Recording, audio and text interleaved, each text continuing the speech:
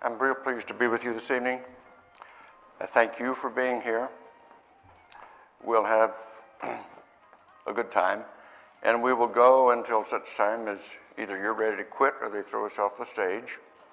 I only have about 45 minutes worth of presentation material, but I hope I will generate enough controversy and enough questions in that period that we can enter into dialogue. I enjoy the dialogue, I enjoy interacting, and I think that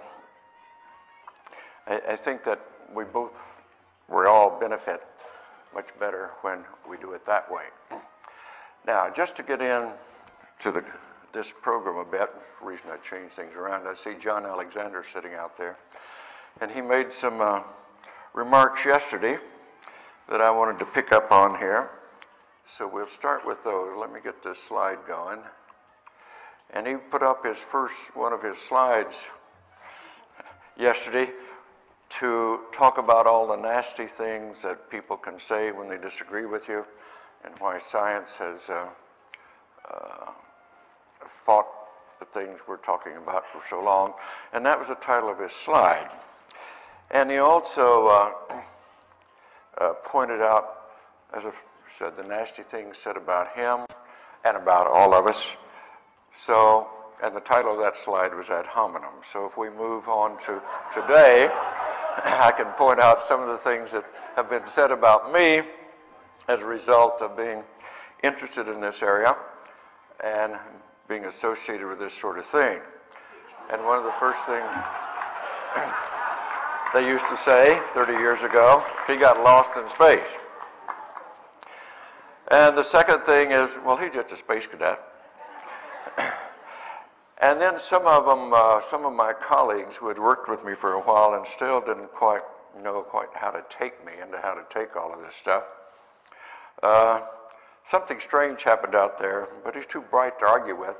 But he sure has a lot of weird facts that he throws at you.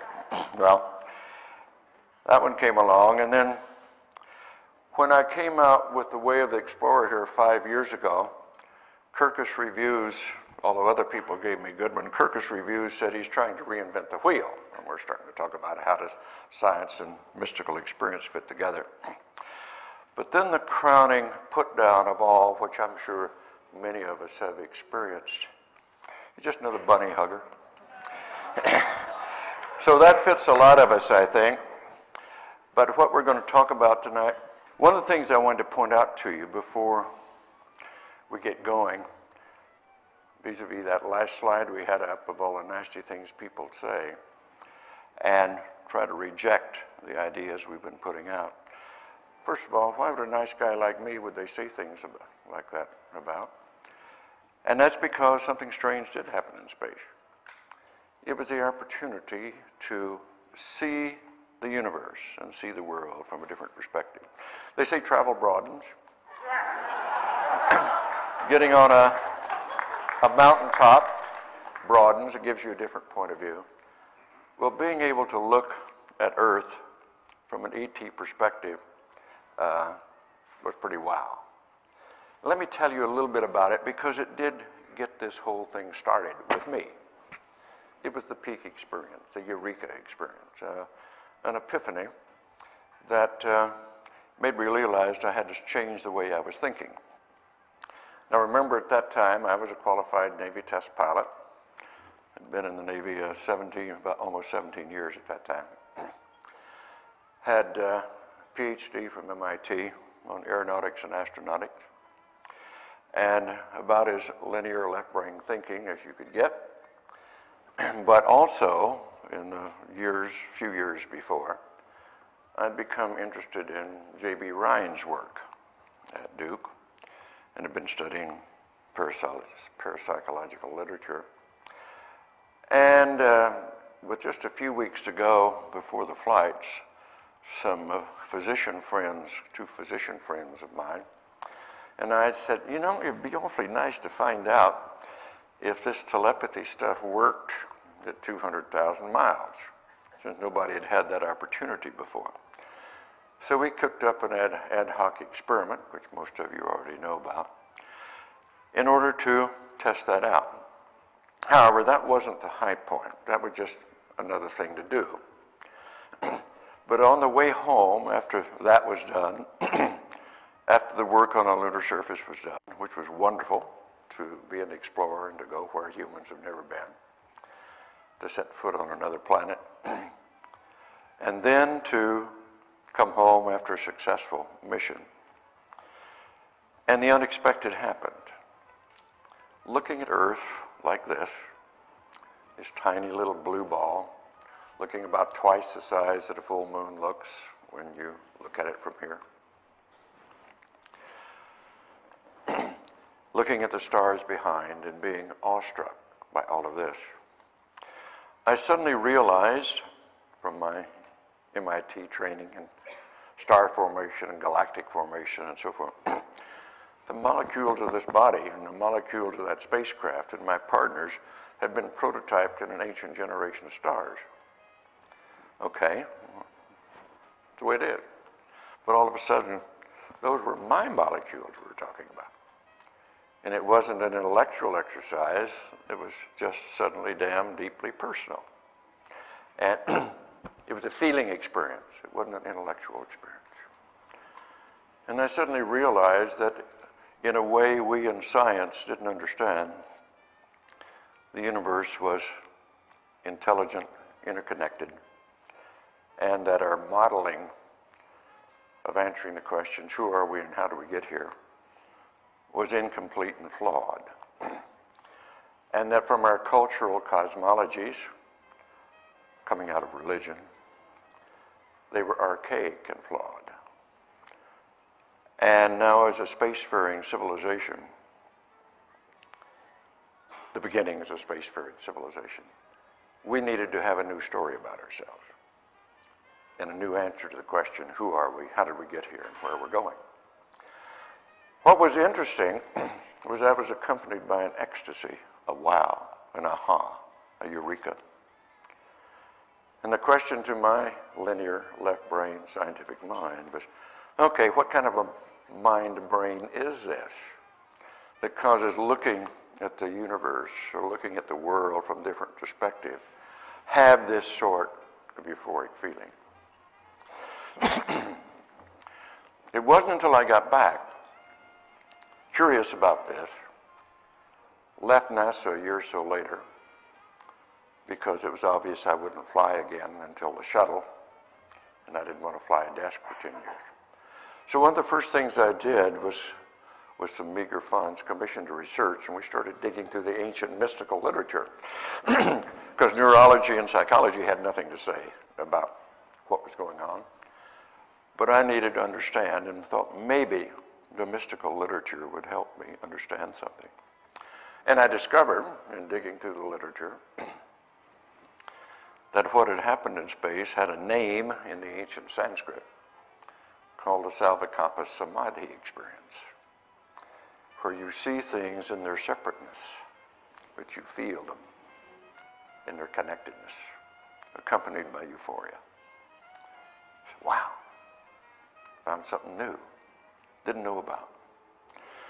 That was enough to start me on a 30 years task in founding the Institute of Noetic Sciences to have a mechanism by which we could address with new eyes and new science or new methodology the question of consciousness. What is it? How did it come to be? Why is it like it is? Because since for the last 400 years, since René Descartes with his famous pronouncement of the separation of mind and body, physicality and spirituality, science and the church have proceeded along their individual paths with a minimum of interaction with a tacit agreement to stay out of each other's backyard. But quantum science, at the beginning of this century, has thrown those two backyards and torn down the fence between them, and we needed to start looking from a scientific perspective of what is the nature of consciousness and why are these experiences like they are. Anyhow, we spent 30 years, and many of you out here have spent equally long in some aspect of that study or another, Many of you already know that Russell Targ and Hal Puthoff and I go back to the early 70s at SRI when we were working. Brendan O'Regan and working in the next office, who later became the Institute of Noetic Sciences Research Director, and Willis Harmon was there at the same time. And we were doing the work with Uri Geller and all of us interested in these types of events. What I want to show you tonight is some work that I have been doing for the last few years, since the mid-90s, since The Way of the Explorer first came out, in quantum holography.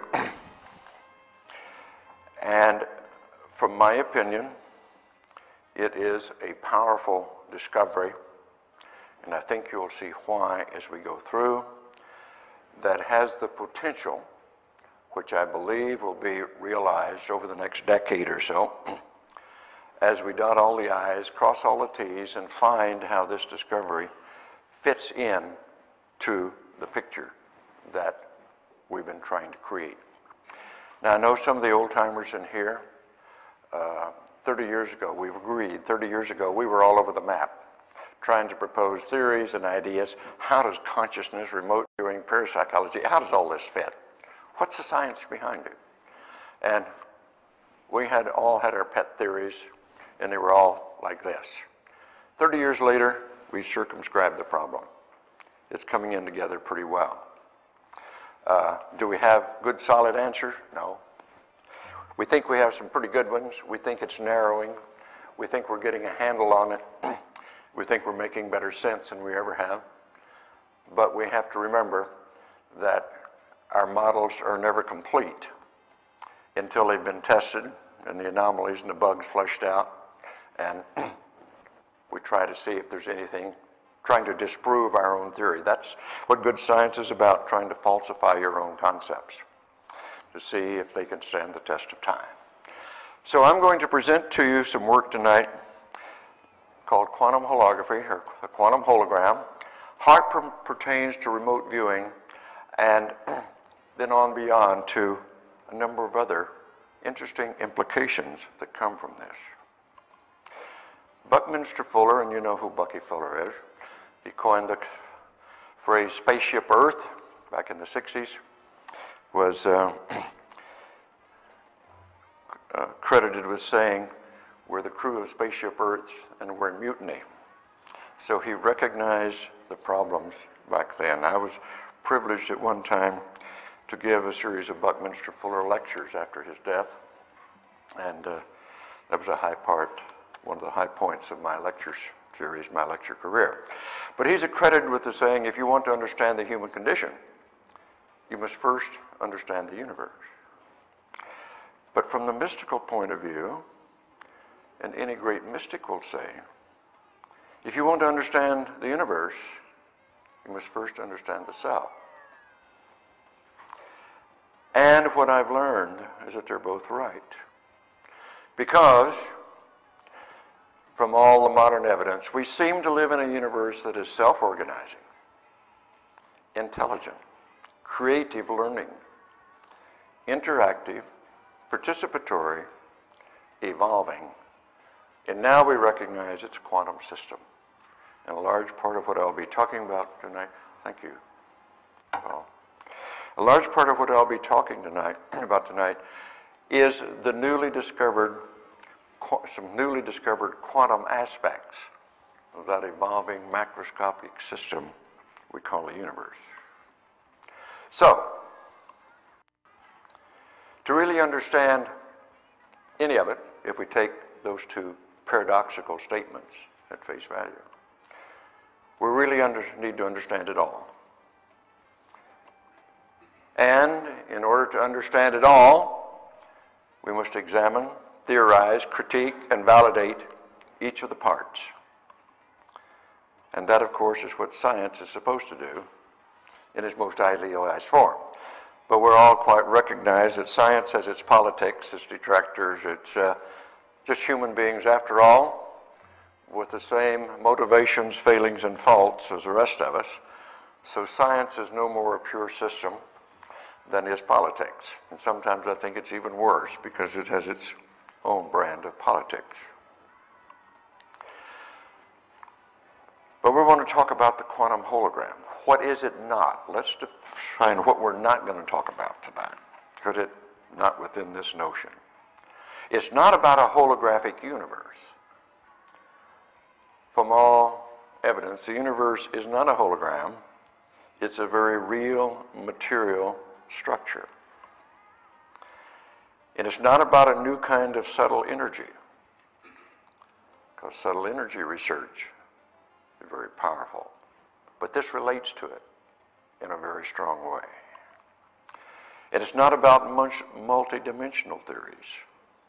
And I'll show you why, or tell you why, as we get on through here. But it is about information.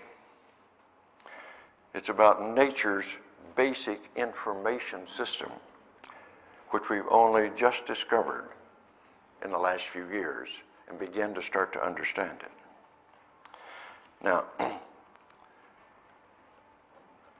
Elizabeth Rauscher touched on some of the notions the other day, which I'm going to pull in here, and you will see them perhaps in a slightly different form, but we're converging on the same ideas.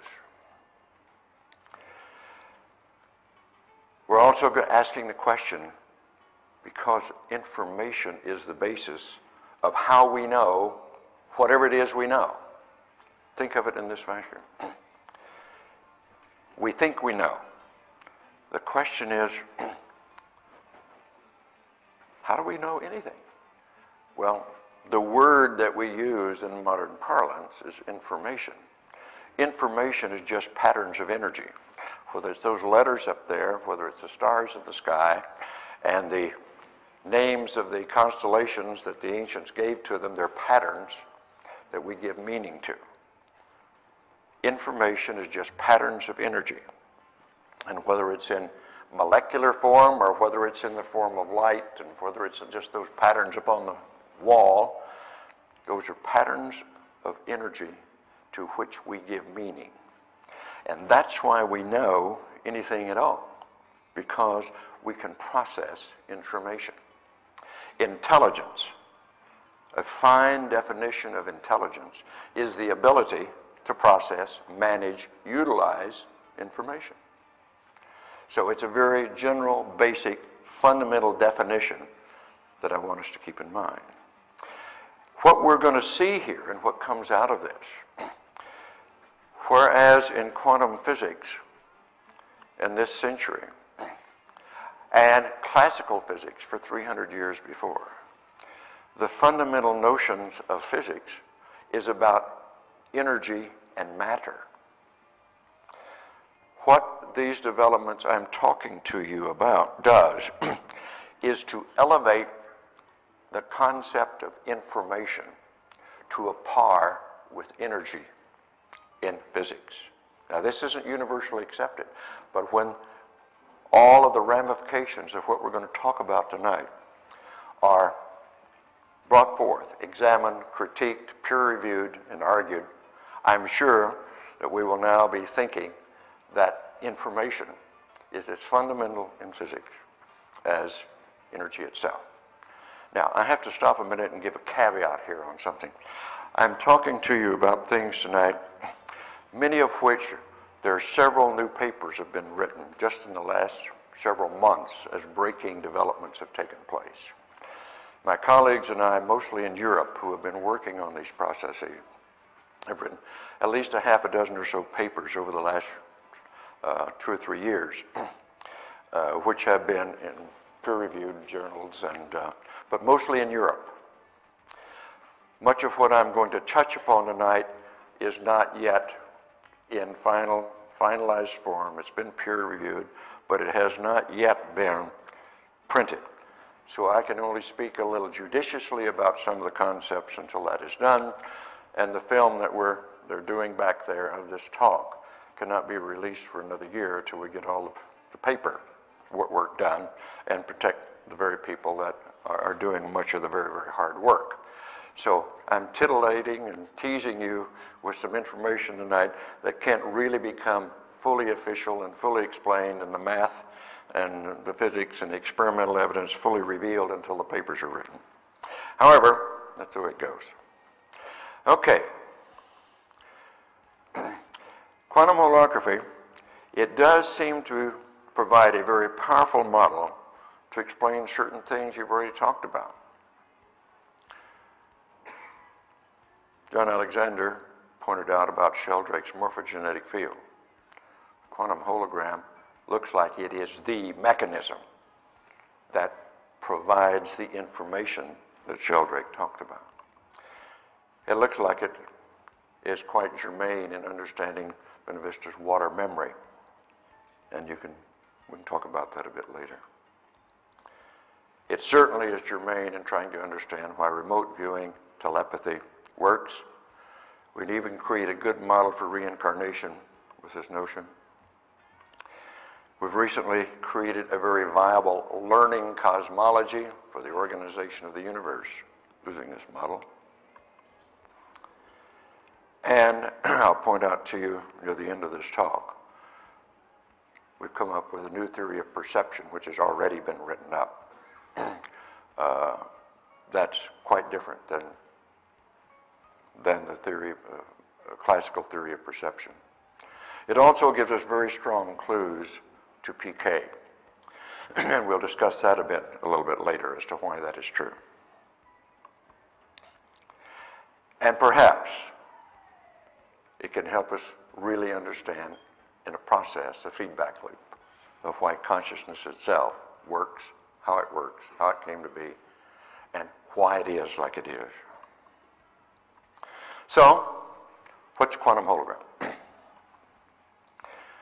First of all, it's rooted in the absorption-emission phenomena. Let me explain what that is for those that don't know. And I know we have a few physicists in here and mathematicians that do understand, but in general, let's tell what it is. All matter at the molecular level emits and reabsorbs quanta of energy spontaneously. And we're kind of illustrating that. So that if you were to look at any bit of matter, whether that's chair, this podium, our bodies, whatever, physical matter is emitting at the molecular level quanta of energy and reabsorbing it. That's a well-known, accepted fact. It's been around since the beginning of quantum mechanics for 75 years. No real problem or question about that. But it's rooted in absorption emission. It's derived from the standard quantum formalism of the Heisenberg-Lie group algebra. Now that's for the mathematicians and physicists in the room. Here is the kicker.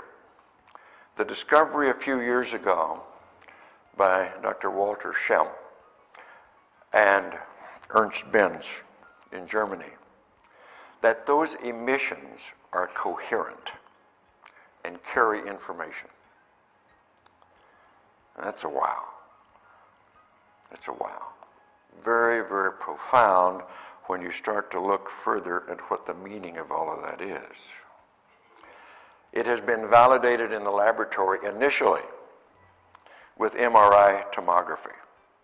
All of you are familiar with MRI machines. Probably many of you have been on one. Schempp, turned out, is an MRI expert working to improve MRI machines to get greater specificity, less invasiveness. In other words, to get a clearer picture from MRI machines. And he came up with the formalism of the quantum hologram and realized by working with the MRI machines, that's what he was dealing with, this thing called the quantum holography, and started working on it. My other colleague, Peter Marsher, I'll tell you this little story. Peter Marsher, who was at CERN, is now semi-retired in England, lecturing and writing and doing research, freelance mostly. He was a mathematical physicist at CERN, and he and Schempp were working on computing machines, quantum computers, and they were using much of this advanced theory and structure. And Peter Marcer heard me lecture in 1995 at Cambridge University, St. John's College at Cambridge in England. Heard me lecture on the dyadic model, which I present in the Way of the Explorer. He said, I think we've onto something that kind of validates what you're saying. Can we talk? So we went to lunch together. And he explained to me, he'd heard me lecture on the dyadic model, which is an information energy model.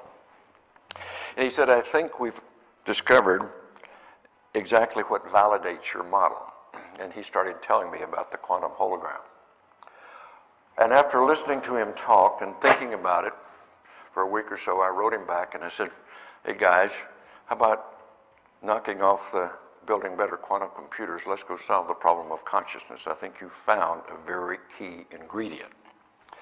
And since it had been validated already in the tomography experiments and improvements, we already were a leg up. We didn't have to go devise new experiments to validate what we were talking about. We just had to find some more usage of it. So what we realized that we were talking about is nature's own version of holography. We created, 40 years ago almost, laser holography, classical laser holography. The reason this is called holography is it obeys many of the same rules that we have used and discovered in creating holograms with laser light, and with splitting a beam, putting it back together, and so forth. So many of the characteristics of a classical hologram are indigenous and a part of the way nature has structured itself, and we've just discovered it. And what are the properties of a quantum hologram that make it so exciting? Well, first of all, it operates by phase conjugate adaptive resonance. For everybody in this room, the last word is the important one, resonance. For mathematicians and physicists in the room, the first three words are important. Phase conjugate adaptive. We'll concentrate on the word adaptive for a moment. What that means is that in order to perceive the signal and utilize the information, you have to have an adaptive sensor. And I'll tell you how that works in a little while. But phase conjugate, just to kick on it for a minute, what is PCAR, phase conjugate adaptive resonance? It's simply a mathematical term describing how resonance takes place. And it's the same type of resonance in principle we talk about. If you pluck a violin string here, and a similarly tuned violin string across the room starts to resonate or move in harmony with the string. It's the same type of resonance. Now, resonance mathematically, in this sense, if you have a wave moving in this direction and an identical wave moving in this direction, you can describe those as a standing wave. In other words, it seems like nothing is moving, they're just standing there. So if I shake hands with you, who's shaking hands? No, we're both shaking hands, not one or the other, we're both shaking hands. And both are moving together, that's a standing wave, okay? Or if you take a jump rope, and both of you are shaking it and holding it the same, and you get a wave in there, that is a standing wave would be two resonant phase conjugate waves moving against each other so that they appear as a standing wave. That is resonance. And this is just mathematical lingo to help us understand that. But anyhow, it's a very, very important term. The information we're talking about is carried in the phase relationships. Now, this has been a no-no for 75 years. Quantum physicists didn't think information was carried in the phase relationship, but we're going to show you that that's true. Let me give you a metaphor. It's called the lighthouse metaphor to help understand this concept. Very important to all of us. If you're walking on the seashore at night, and in a fog settled on the bay. But you see on the scintillating wave-covered bay out here, you see lights reflected from something in the distance that you can't see because of the fog. If the fog were to be lifted, you could see a lighthouse over there shimmering on the waves. But you can't see the lighthouse in the waves, you can just see scintillating light.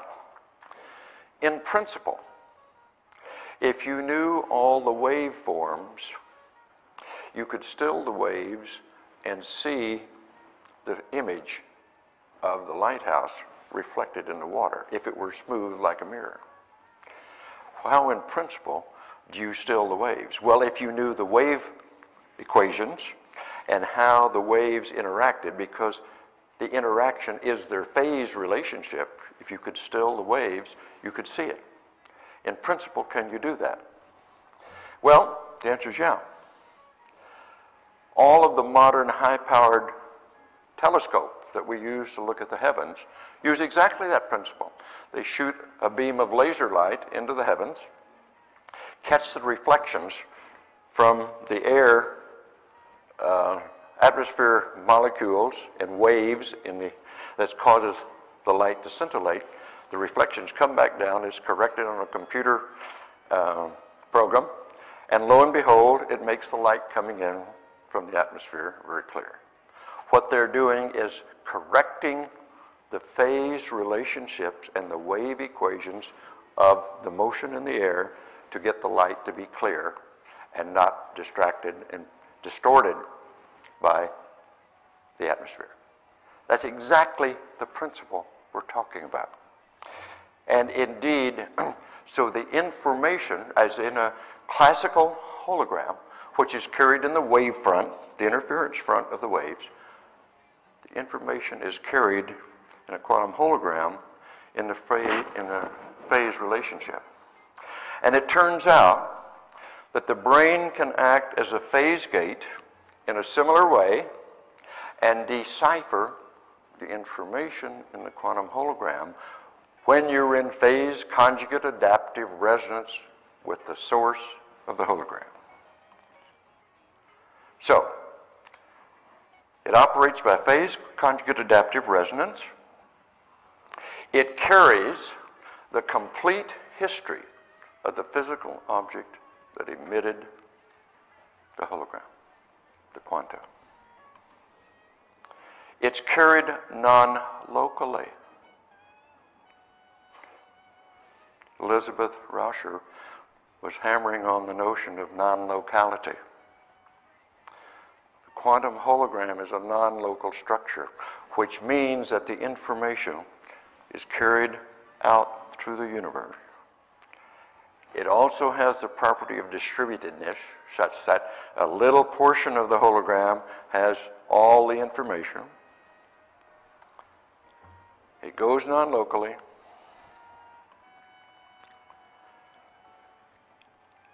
What is happening with the quantum hologram, it's the macro scale equivalent of the quantum correlation that physicists discovered 75 years ago with regard to subatomic particles. And Einstein and others dismissed as being spooky action at a distance. It was only put into a testable form in 1966 by John Bell at CERN Laboratory, only decisively tested in 1982 by Alan Aspect and a team of physicists in Paris. That indeed, non-locality and spooky action at a distance is really valid, real stuff. And it has now been used to teleport photons and tiny particles over 400 kilometers, and validated completely in the laboratory. And sorry, Dr. Einstein, you were just wrong on this one. But that is how the quantum hologram works. It's one of its fundamental properties. And I submit to you, it is the reason that we experience all of our psychic effects non-locally. We have got experiment after experiment after experiment showing non-local effects, but never a mechanism to say how is the information carried. Here's a mechanism that carries the information non-locally. And the information is recoverable through resonance. That's the way the MRI machine was set up. And if you happen to know any of the physics and the mathematics of an MRI machine, you know that you're dealing with a resonance. Okay, more properties. What comes out of the formalism? It's time irreversible. In other words, a quantum hologram that is produced by a physical object doesn't go back. It's not lost. It's time irreversible.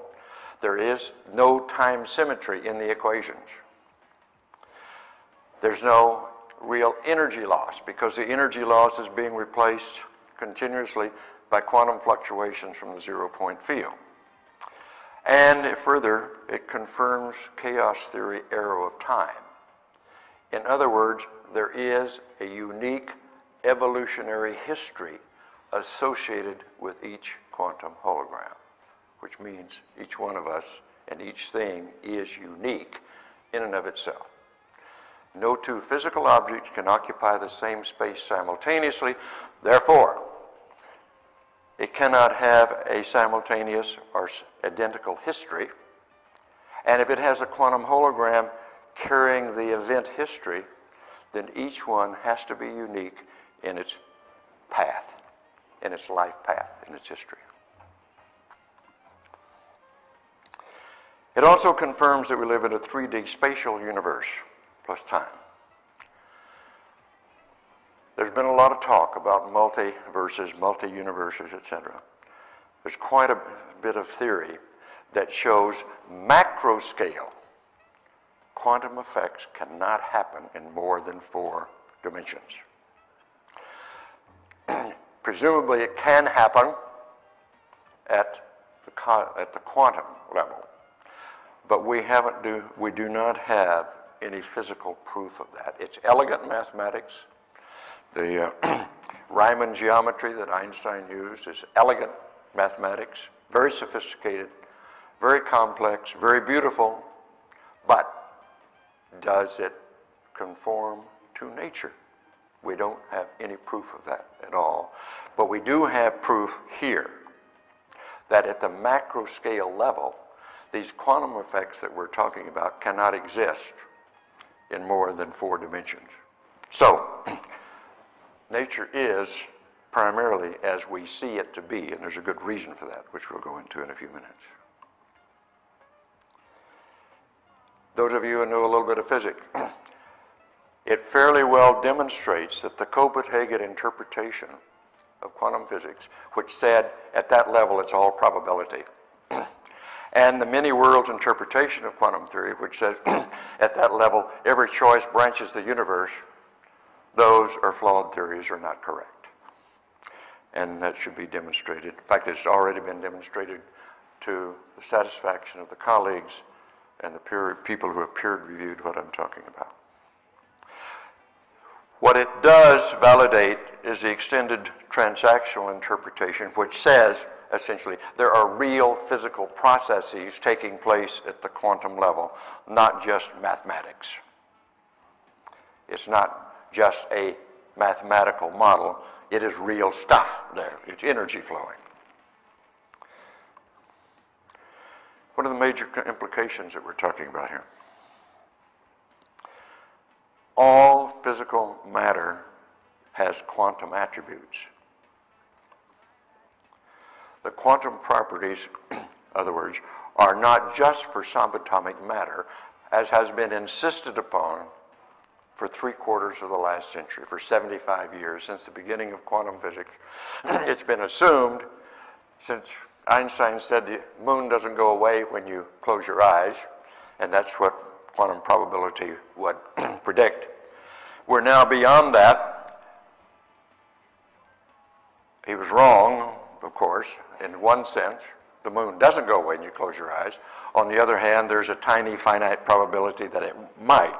But finding the quantum hologram is showing that is missing the point. The point is that the quantum properties of macroscale matter are represented by the quantum hologram itself. So the quantum hologram is the wave nature for macroscale matter of the famous wave-particle duality which spawned quantum mechanics in the beginning. So let's talk about it in this way. We're not talking about subatomic particles, infinitesimal things. We're talking about real stuff here. And we have associated with this real stuff a wave attribute which obeys virtually the same quantum rules that the wave-particle duality does at the subatomic level. However, we're talking about macro-scale stuff. So essentially what it's saying, we live in a quantum universe. Now this has been debated for 75 years, but we never found the mechanism here. And it is an information-carrying mechanism, and that's wow.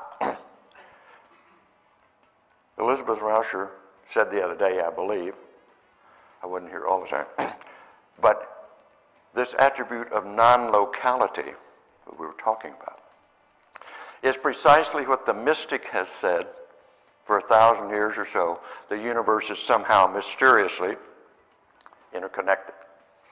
Einstein said it was spooky action at a distance and that can't exist. Sorry, it does exist. That's the way the universe is structured. What it also is telling us, beneath all our classical descriptions of nature, there are quantum processes at work. Now, let's just take the medical profession, for example, and I don't want to gore anybody's ox here, but we've been trying to get the medical profession for at least 30 years to look beneath the chemical model of treating the body and peddling more pills, and to look at the electromagnetic, the quantum, or what we would normally call complementary or alternative medicine. And I am very much convinced that most of those techniques are rooted right in the level that we're talking about. So getting beneath that chemical model that we've used and had for almost a century now of how the body works to understand and explore the electromagnetic and quantum effects is really what this is all about. Because the QH is likely responsible for most of these subtle energy, numinous effects that we know happen in humans. We just don't have a good explanation for. We haven't discovered those energies, the chi, the 0 point field, all of these things. But the first place we ought to look is with this quantum effects and the interaction of the electromagnetic and the quantum with the macroscale chemical. We'll find very strange interactions here. Just like you've heard about electromagnetic interference, you can't do your cell phone or run your computer when you're in an airplane and it's taking off because of the electromagnetic radiation interactions and interference. Much of what we're seeing, probably in the human aura and these other so-called astral bodies and effects associated with the human body, the human thought, and these are very likely associated with quantum effects or the interaction of quantum effects, chemical effects, and electromagnetic effects. We need to explore that and see if that's the answer. If not, then we have to look for something else. But to me, right now, that is the most likely candidate to explain all the subtle effects that we've been seeing. Okay. Remote viewing by QH. What is it? The object to be viewed, since all physical objects, according to this theory, emits a non-local quantum hologram, which goes rippling off through the universe in the 0 point field.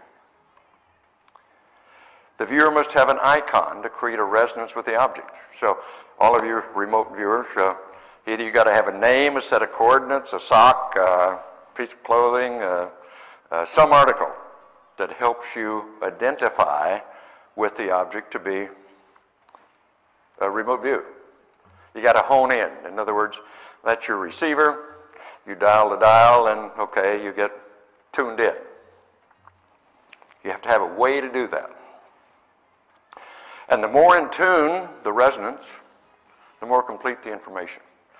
Now, if our modeling of the quantum hologram is correct, when I say more in tune, it is not just the brain that gets in tune, although that's fundamental. The more you can get in tune, you can get the whole body, or whole significant portions of the brain body in tune. And the more you get in tune, and the better you are at it, the more complete the information you can pull out of the remote object. But let's understand something here. The quantum information is never complete in itself. We can never totally, as you know, with any sort of intuitive information, you need to have a space-time confirmation of that to build your confidence to really get the information. Quantum information, based in the particle theory, is mostly spin correlation. That is what is, at the particle level, that is what is non-local. It's spin correlation. Well, it's a little more complicated at the level of macro-scale objects. But it is rather clear that all information, total information, is not carried there. Else we wouldn't need the normal senses. It is complementary information. So you're always going to need to hone your intuition with real-time, space-time, physical, sensory information. And the more you do that, the more you can rely upon it. However, in this theory, if the upper limit to resonance should result in an out-of-body experience, if the body is so totally in resonance with a remote object, you should feel like you're right there. Now, there's some reasons within the mathematical formalism of the quantum hologram that makes us believe that. It is page-specific. In other words, it doesn't get mixed up. It is very specific information. Noise tends to make it more clear and more definitive. So there's some very good technical, mathematical reasons why what I'm saying is true. And the more you get focused and in tune with more of the brain-body organism involved with the project itself, you could very well feel a total out-of-body experience. Now, I'm going to tell you about a surprising case history that's come out of this. How many in this room have heard of the De La Warr machine from England? A few of you.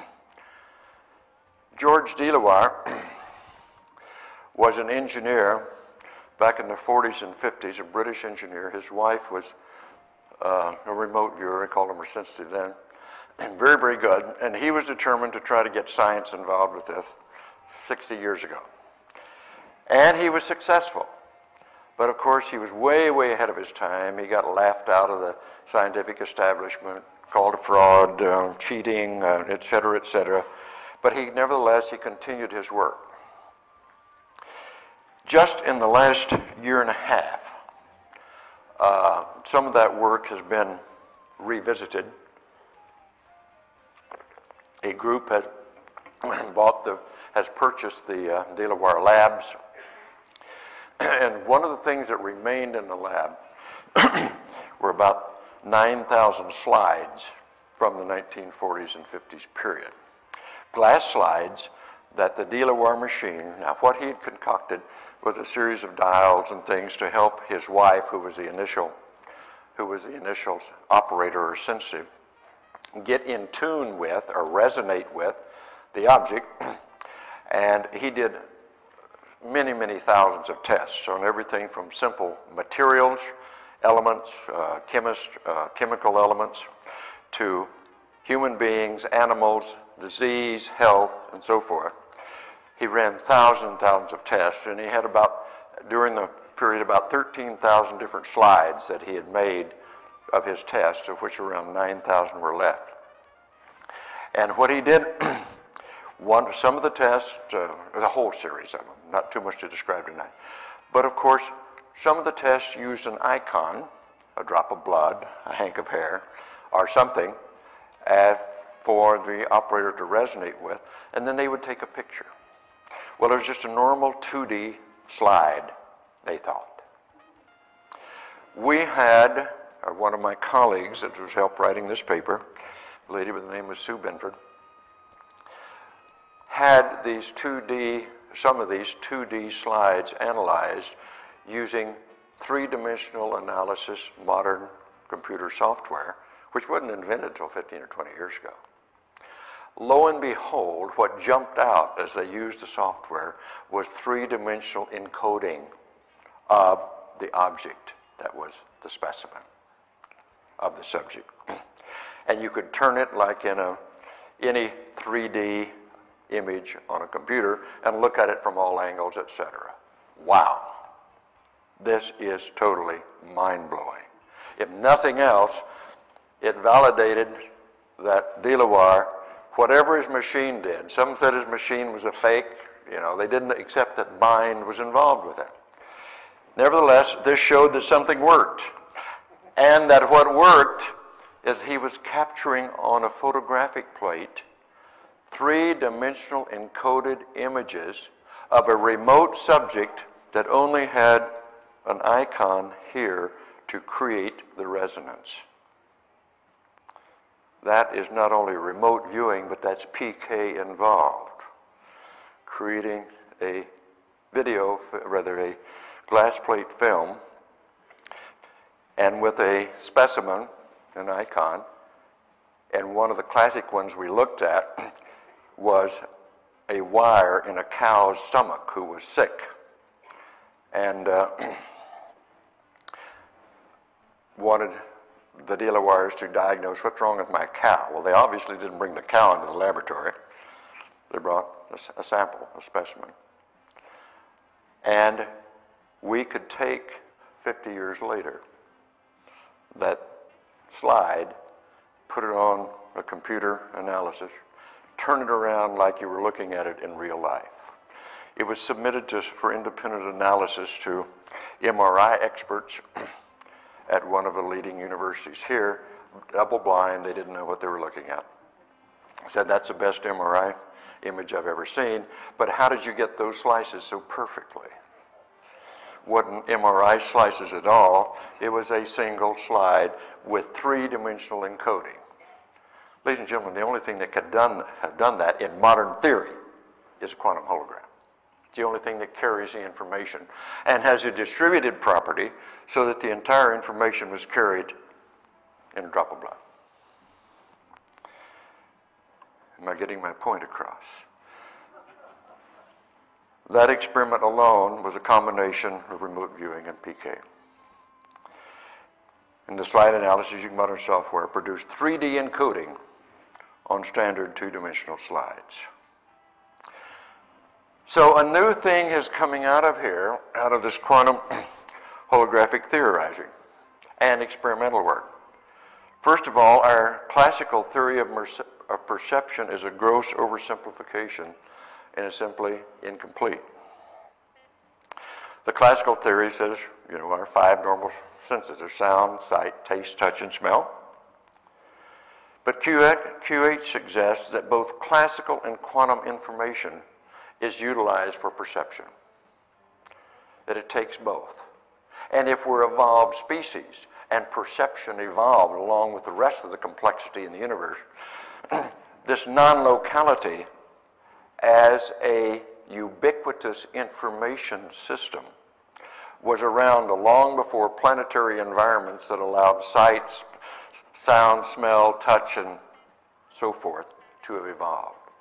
So we would say, and I have written a paper given 2 years ago, peer-reviewed in Belgium, called Nature's Mind, the Quantum Hologram, which explores exactly this issue, that the basis of subjective experience and perception is non-locality.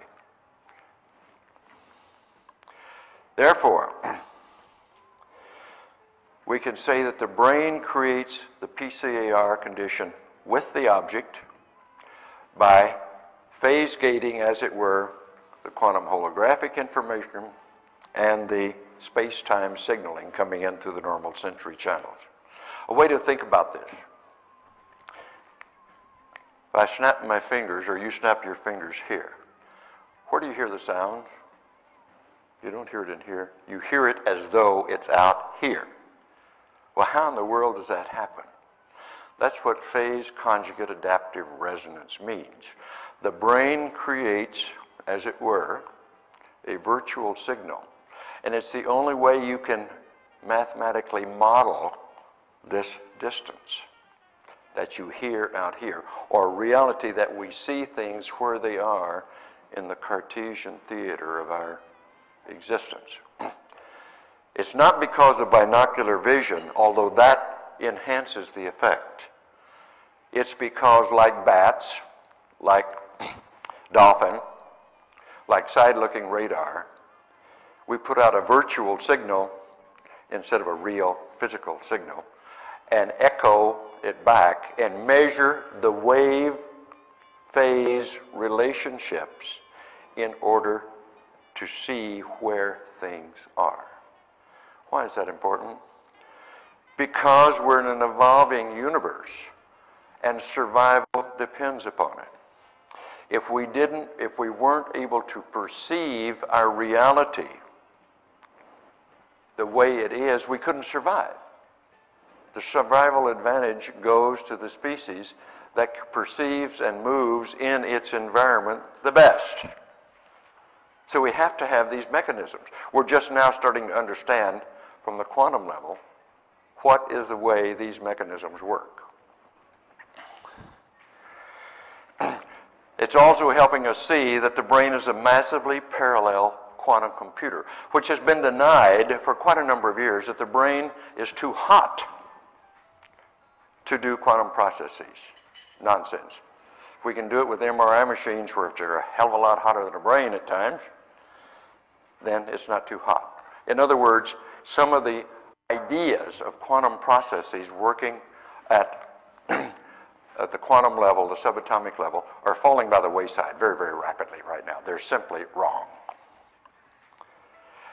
And it seems that a way the brain does this, and this is a metaphor, we're not, the work of Stuart Hameroff, Roger Penrose are very germane to this notion of microtubules.